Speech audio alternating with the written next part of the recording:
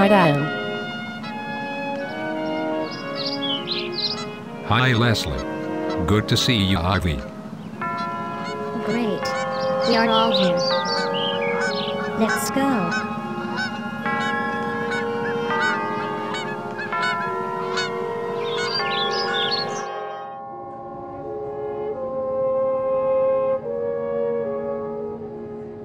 Hey guys.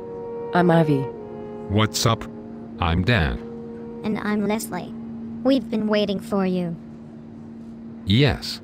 We are going to present a little training lesson on video capture of lectures with iPhones. Like a little reverse mentoring. We think that videos for class lectures could be useful. Especially when there is a lot of material and the lectures go so fast. I am saturated after about 20 minutes. And I start to lose concentration when there is so much to absorb at one time. So, let's get started. Okay, we have already set up the tripod at the back of the room. It has a special holder for the iPhone. Dan is going to set up the iPhone on the tripod. We made sure that it was placed far enough back so that it captured everything at the front of the room. Dan, be sure and put the iPhone into airplane mode so a call does not interrupt the class or stop the recording. I'm doing it right now.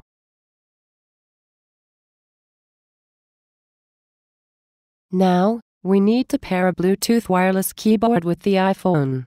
This will let us start and stop the recording with the volume key on the keyboard. Nobody has to stay with the iPhone and operate it. It is hands-free. It lets us break a long lecture into short segments that makes for better video learning tools. Yeah, short segments of the lesson are put into separate videos. This makes the videos convenient for studying. I can view them at my own pace. Okay, Ivy, the pairing number to type into the keyboard is 0160. Be sure and hit the return key. Got it.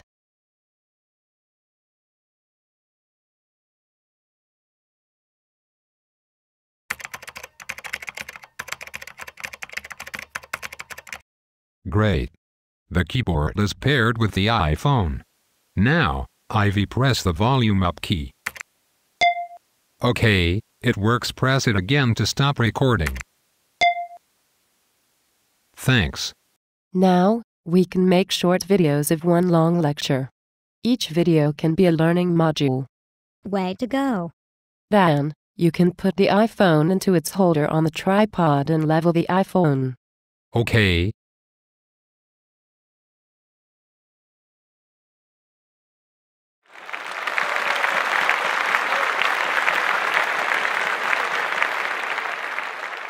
Dan, are you using the iHandy Level app?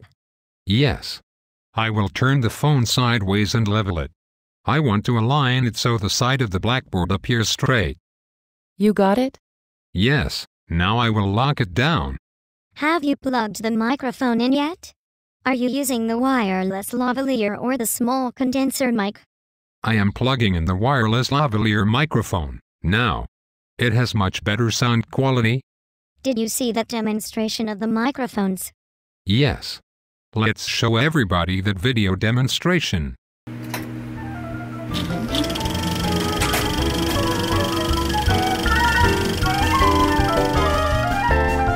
iPhone is a smartphone device. The built-in microphone is good for cellular voice communications and near-field speakerphone uses. The iPhone's microphone is not very effective for recording classrooms or other situations with high ambient noise conditions. It loses quality when the audio sources are further than 10 to 15 feet away. There are several solutions to address this audio problem. A small condenser microphone can be used for better audio capture with the iPhone. It is small, convenient, easy to use, and inexpensive. A wireless lavalier microphone is the ideal solution. It provides crystal clear audio in most conditions. The best wireless microphones use ultra-high or UHF frequency bands. These UHF frequencies are less susceptible to other radio and broadcast interference. The following examples provide a demonstration between the iPhone's built-in microphone, the Ed2G microphone, and a Shure wireless microphone. Hear and decide for yourself. This is the built-in microphone at 10 feet. This is the Ed2G microphone at 10 feet. This is the built-in microphone at 20 feet. This is an Ed2G at 20 feet. So this is the wireless microphone at 30 feet.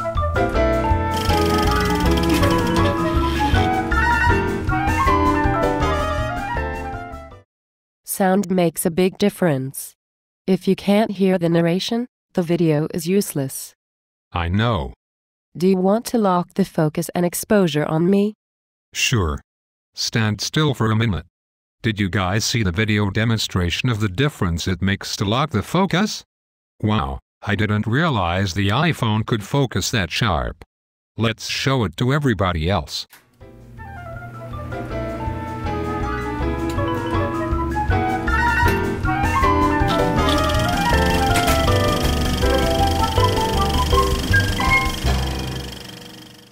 The iPhone's camera may be small, but it can produce sharp video at high-definition quality. This demonstration used a potted plant 15 feet in the background from the textured glove. The camera is designed to focus on the most dominant object in the viewfinder. This can create problems when the principal subject is not the dominant subject from the camera's perspective, based on light and placement in the foreground. By locking the focus on a specific area at a set distance, the presenter will always be sharp and clear on the videos.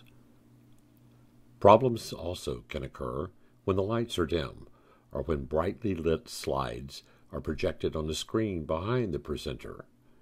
To avoid these problems, the automatic exposure and automatic focus can be locked by touching the presenter on the iPhone screen. Overly lit exposures can be compensated by having the presenter stand in a dark place away from the slide projection screen and locking the exposure and focus. Online classes, we use synchronous and asynchronous, but we're meeting online in a virtual classroom.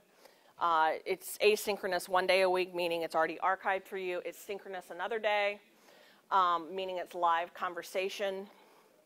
But then you come to class, the blended part is you come to class to take the tests, okay, or to meet face-to-face if you need to talk with me about stuff.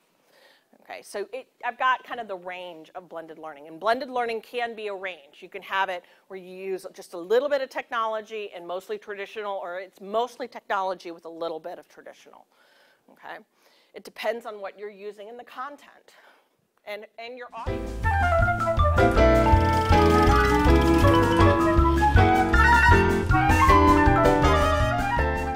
That was special.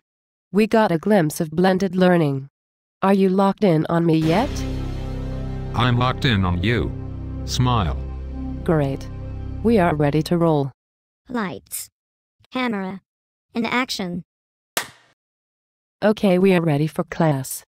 After class, we will show everyone how to edit the video and upload it for viewing. That's a great idea. Professor Lane will appreciate the help.